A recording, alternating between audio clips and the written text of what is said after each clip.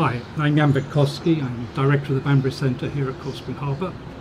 Welcome to the 81st Annual Cold Spring Harbour Symposium on Quantitative Biology. And the subject this year is targeting cancer, one of a number of symposia on cancer that the lab has held over the past 40 years. And I'm delighted to have Harold Varmus with me this afternoon, a rather dark and dreary afternoon. Harold is currently at the Weill Cornell Medical School and the New York Genome Center. Harold, nice to talk to you. Thank you very much. I thought we might start by reflecting a little bit on the history of this field. The title today is Targeting Cancers, and the first symposium for which the word cancer or tumour appeared in the title was the tumour virus meeting in 1974. Right.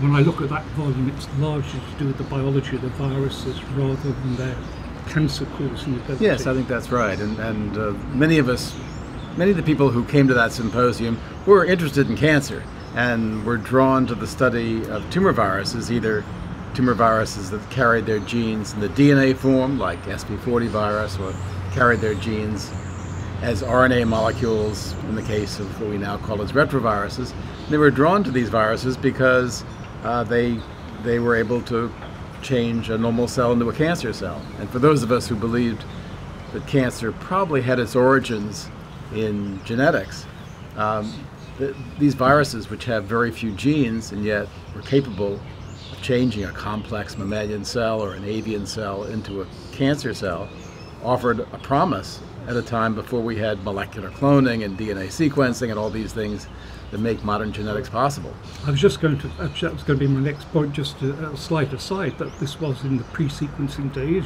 The tools that were available. We had no idea how many genes were actually in a eukaryotic cell, and we were looking for simple ways to get involved in the question of what sort of genes might be able to mediate this dramatic change between normal cell behavior and the excessive growth that is characteristic of cancer cells. By the time of the next cancer symposium in '79, just 5 years later, the title of which is Viral Oncogenes, which gives away what happened between '74 and '79. The field was transformed. Because in fact, we knew a lot about viral genes, viral cancer genes, even in '74. In fact, some of the most important mutations, which you could call the defining principle of genetics traditionally, had occurred in the late 60s and early 70s. Those are the temperature-sensitive mutants. Temperature-sensitive and non-conditional mutants. The deletion mutants of Rous sarcoma virus were first isolated in the late 60s and early 70s. But the reason viral oncogenes became so important is because we knew that, at least in the case of the retroviruses, every one of those retroviral genes was derived from a normal cellular gene, and we had much greater capacity to study those genes when they were incorporated into viral genomes, because at that point it was recombinant DNA technology available, but it had not yet been widely applied to the study of cancer genes from eukaryotic cells, because there had been restrictions on the use of recombinant DNA technology.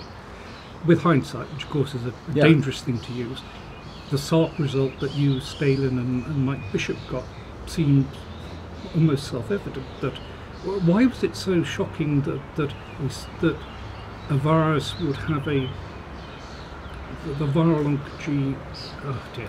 Was it a surprise that cells had genes in them that, when mutated, could make them cancerous? I think it was surprising. I think that there was certainly there were many theories of how cancer might arise out in the literature dating back to the early days of the 20th century. And one of those ideas was that somehow normal cellular genes either become too numerous or get deleted or get changed in some more subtle way to generate genes that drive a cell to behave abnormally. What I think everybody was very surprised by was the idea that those genes could be found by using the genes that were present in a tumor virus of chickens or mice or cats. So that was the big surprise. I certainly approached this with an open mind, thinking all right, we're going to be studying a virus that has only a few genes, and one of those genes we know, when I entered the field in 1970, we already knew that there was probably at least one gene, maybe a few more, in a virus like the Rous sarcoma virus that was required to elicit this cancer behavior in a mammalian cell, or in an avian or mammalian cell. And but the idea that gene would itself be a slightly altered version of a normal cellular gene was certainly not what I expected. I thought it might be similar to a gene that's present in a normal cell, but not an actual. But the fact that you could use this as a kind of early stage of a human genome project, getting out the cancer genes by looking at the 20 or 30 retroviruses that were known to cause cancer in animals. And that led to a whole raft of similar genes. Yeah, because it turns out the Rous sarcoma virus was, for experimental purposes, the best possible virus to work with, because it was fully competent to grow and do all those interesting things we talked about in 1974 with respect to its virus life cycle, but also had the ability to transform cells. And many of the other so-called oncogenic or transforming retroviruses were more complicated. They were defective. They could replicate but not transform, or transform and not replicate, and they had to grow together to allow the transforming virus to be propagated. So Rous sarcoma virus is a great experimental tool, and we were lucky to have started with it. And thinking of Cornell Harbour for it, I wonder, do you know if Jim was disappointed? Not, of course he wouldn't be disappointed, but the fact that his bet on DNA tumor viruses. Well, DNA tumor viruses taught us a lot, and of course once we had tumor suppressor genes to work with, which weren't, the route to discovery was just a little more complicated, but the role of DNA tumor viruses ended up being incredibly heuristic. The 1A or the exactly, T antigen RB P53 connection. So that ended up being very important, and Jim was very excited by the discovery of cellular oncogenes. Yeah. And then, of course, once people had got hold of genes, you could look at proteins, and you could then begin to look at the functions of those of the normal proteins. You could. It was surprisingly difficult to identify the product of the Rous sarcoma virus SARC gene. After all, that gene had been defined by both temperature-sensitive and deletion mutants around 1970, but it wasn't until 1975 when Joan Brugge, working with Ray Erickson, first showed that the gene makes a 60 kilodalton phosphoprotein. And it took another few years before we understood it was a kinase, and another couple of years before we realized that it was a kinase that was of a special kind because it adds phosphate not to serine and threonine but to tyrosine. So it was a long time between identification of this gene as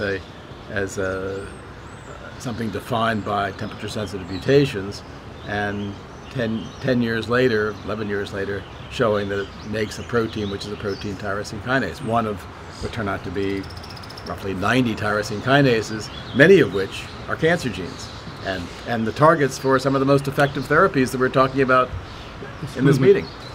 Of course, that then led into things like the cell cycle. So the cell cycle Symposium 91 was now looking at, in a way, the retroviral genes, and that work had provided a key. But they were actually less central to that than the DNA tumor virus genes that interact with tumor suppressors. So the role of the RB gene and E2F and P53 probably played a bigger role in that symposium than cell cycle control in its orchestration as opposed to G1 arrest and release from G1. And retroviruses do a lot of things to bring a growth signal into a cell, but many of the components that govern the cell cycle itself, not all, but many of them are in some ways more related to the mechanism by which DNA tumor viruses transform cells.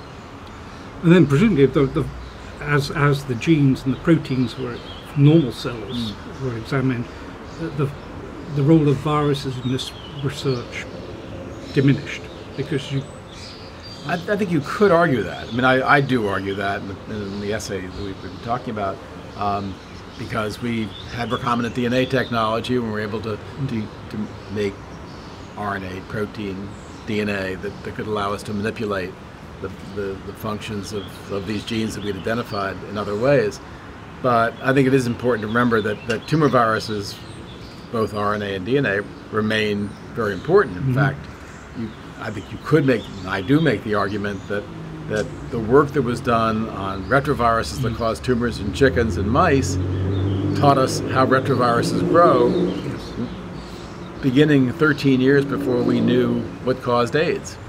And AIDS is caused by a retrovirus, which in its growth properties is almost identical to the way these tumor viruses behave. I think people have to understand that the investment that was made in tumor viruses because they cause cancer taught us about a class of viruses that ended up being a way of getting prepared for one of the great epidemics of our age, the AIDS epidemic. It won't surprise you to know that there are only viruses are mentioned only 5 times in the abstract book for this symposium. For this symposium? Yes. No, it doesn't surprise me. 2 of those are using them as vectors. Yeah, sure. Anyway, talking of this symposium, tell us a little bit about what you talked about the other day.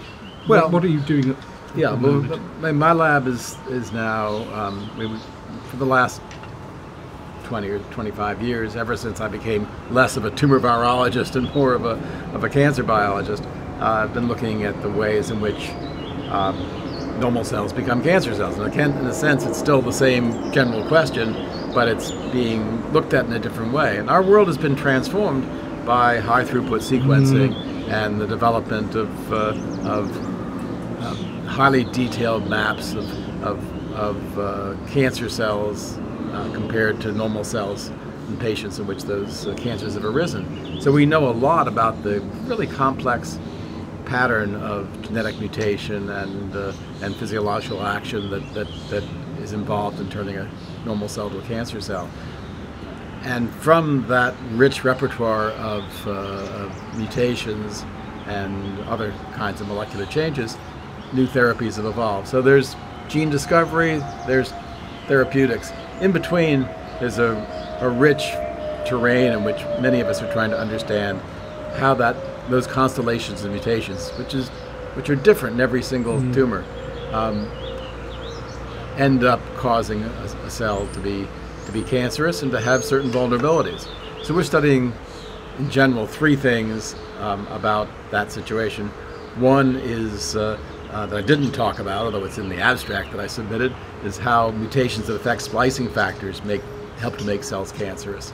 Second, one I didn't even put in the abstract, was an effort to understand why certain kinds of mutations are found in certain kinds of cancer. What is it about the cell type in which those mutations occur and the mutations that give rise to what we call the cancer phenotype, the behavior and the appearance of cells that represent small cell lung cancer, squamous cell lung cancer, adenocarcinoma of the lung, 3 very distinct pathological types of cancer that have rather distinct patterns of mutation.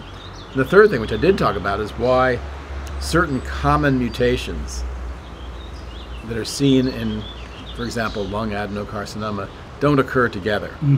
And it's been very striking to people who are examining the results of sequencing literally hundreds of tumors of a certain type, that a mutation, a gene may be commonly mutated in, say, in a certain type of cancer and occur perhaps in 10 or 20 or 30% of the tumors, and another gene may also be encountered in mutated form in a large fraction of those tumors, but never the 2 together.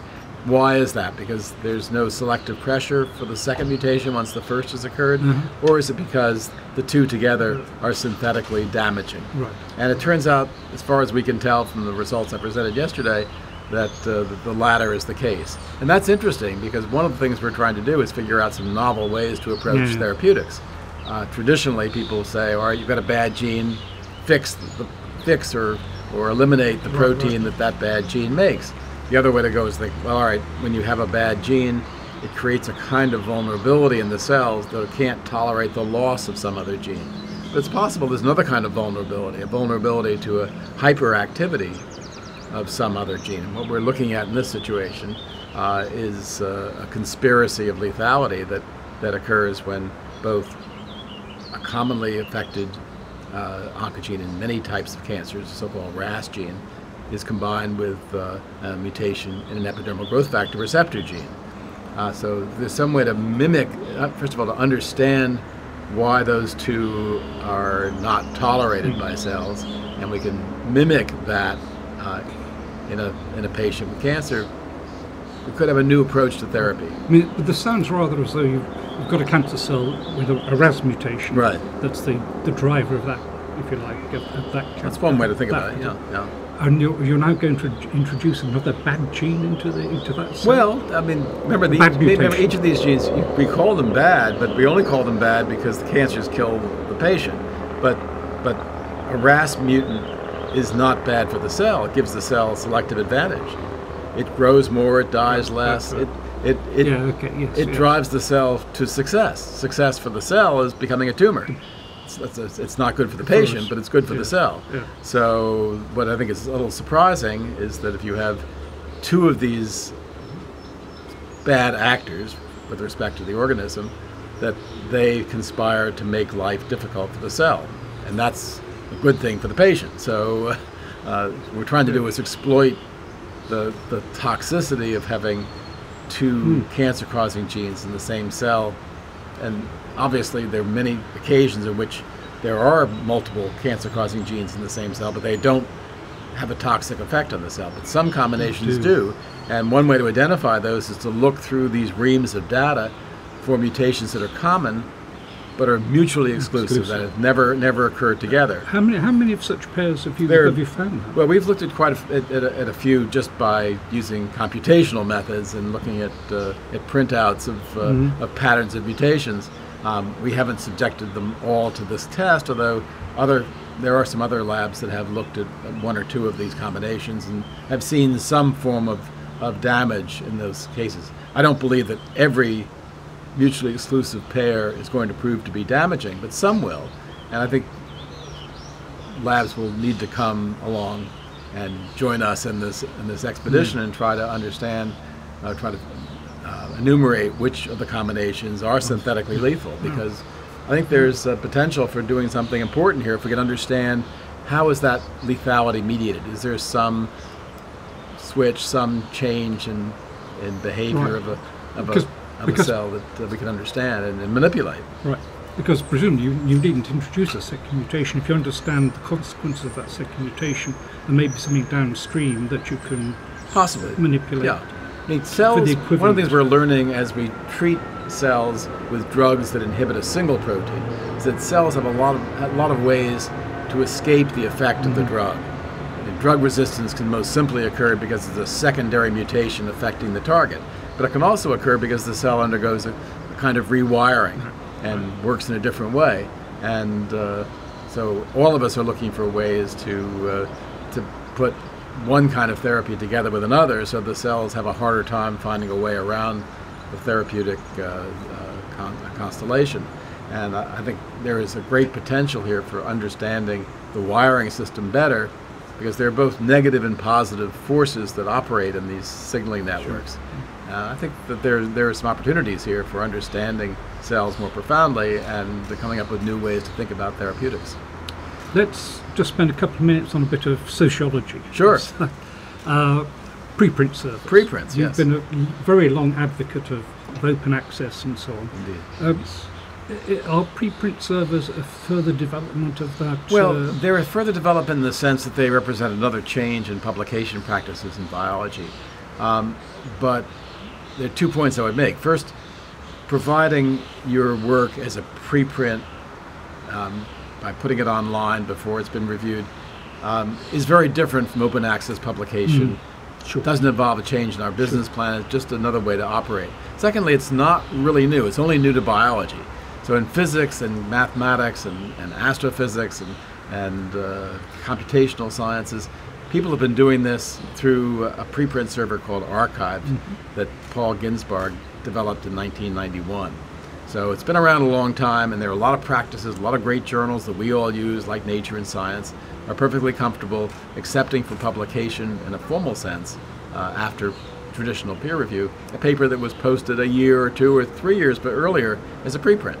So it doesn't really break new ground in that way, but it breaks new ground for biology, and we're all hemmed in by our cultural traditions. Why do you think biologists are reluctant? But the experience of bioarchive here at Cornell Harbour shows that reluctance is decreasing somewhat. Why do you think biologists are uncomfortable with preprints? Yeah, I'm not entirely sure it's inherent to the nature of the life sciences. Some people argue that it is. I don't think so. I think what's happened is that we didn't adopt it when the physicists did. Not sure why. I think it just wasn't known, wasn't part of the culture, and we didn't see a big need for it. And I'm not sure why we didn't see a need for it. Maybe because we had a lot of meetings at Cold Spring Harbor to talk about our results.